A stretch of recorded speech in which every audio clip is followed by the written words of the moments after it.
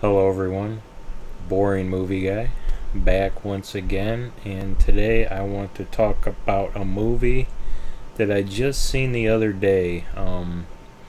It's one of those movies I've been waiting to see. It finally popped up on TCM. I put it on the DVR, recorded it, watched it a couple days later, and I was blown away by it. The movie that I'm talking about is a movie called The Swimmer from 1968, starring Burt Lancaster. The first time I heard about this movie was on Gilbert Gottfried's podcast. I listened to that podcast religiously, and he always brings this movie up because when he was on TCM as a guest programmer, he got to choose 4 movies to, you know, he picked 4 movies that influenced him, and this happened to be one of them that he chose.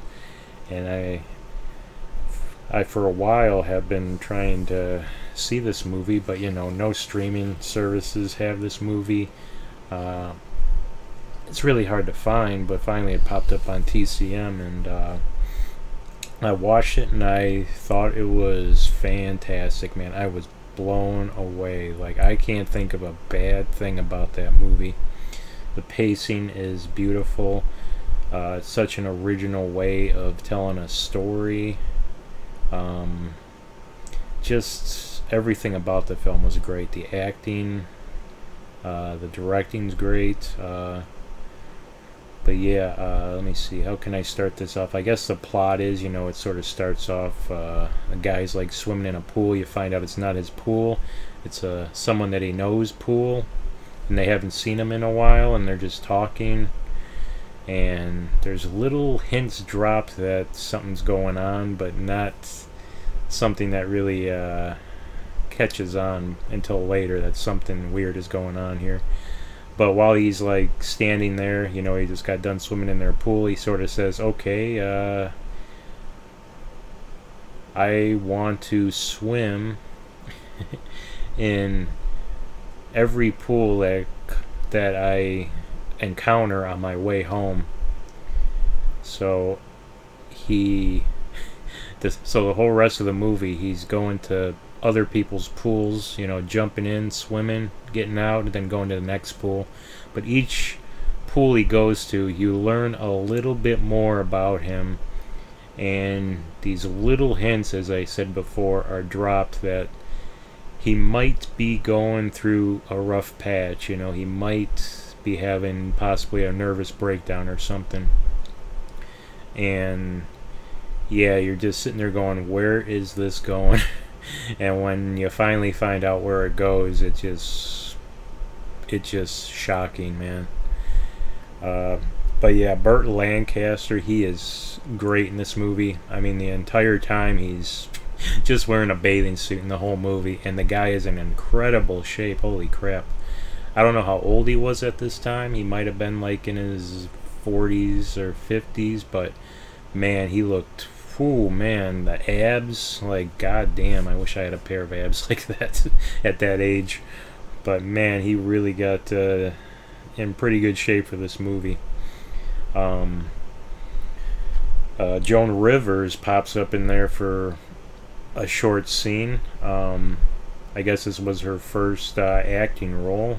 Her first, I don't know if it was her first like anything Hollywood, but she pops up in there. It's very interesting. She looks a lot different than what she did in her later years. I mean, she was known to have a lot of plastic surgery, so she's bound to not look the same in that she did when she was younger. So but yeah, she had a short scene. I read somewhere that in her autobiography, she said the scene took like 6 days to shoot or something like that, and there was just this little tiny bitty scene. It's like, what the hell was going on? But I did like read somewhere that Burt Lancaster and the director, what's his name? I think, yeah, Frank Perry, that was the director of this movie. And I guess him and Burt Lancaster did not get along at all. I think Burt Lancaster, he really wanted this role, and he actually pursued this role because I believe this was a short story. I have it down in my notes here. John Cheever, the short story by John Cheever. I guess it's only like a 10-page short story, and somehow they got it made into a feature film. But yeah, I guess, Burt Lancaster, he read the short story, he really wanted this role, and he really pursued it. And he probably had his own vision of how it should have been filmed and how it should be told, the story. And probably John Perry was getting in his way, so I'm guessing that they were just clashing like crazy, man. Clashing like, I don't know, water and oil or something like that. But yeah, I guess they even had to bring in Sidney Pollack, who, is a great director of like Tootsie, and They Shoot Horses, Don't They? Day of the Condor. Yeah, he was a great director, Sidney Pollack. But yeah, they had to even bring him in to direct some of the scenes in this movie, or he could have directed a good portion of this movie, but I mean, he was uncredited, so I guess he didn't direct enough to get credited. But yeah, that's crazy, man, because you watch this movie, you see that the direction is very good. You see that Burt Lancaster is possibly given the performance of his lifetime. I even think he considered this his best work, this movie. And it's crazy to think that behind the scenes they were just not getting along at all, man, because everything just seems so perfect when you watch the film. But sometimes a good clash creates a masterpiece, man, and they definitely did it here, man.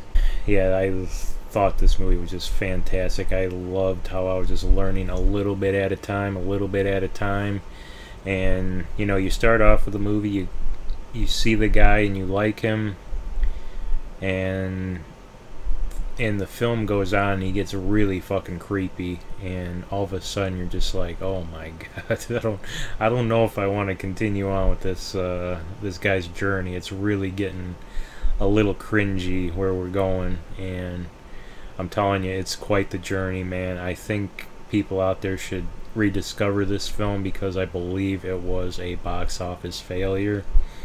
I don't know what happened, but I guess the Columbia Studios didn't really have any hope in this, and I don't think they did much of a marketing job on it and didn't really get it out there. I think even like the producer didn't give a shit about this movie. I heard that, or I read that he just wasn't anywhere near the set, the producer. And I think even Burt Lancaster had to like give some of his own money to finish the movie.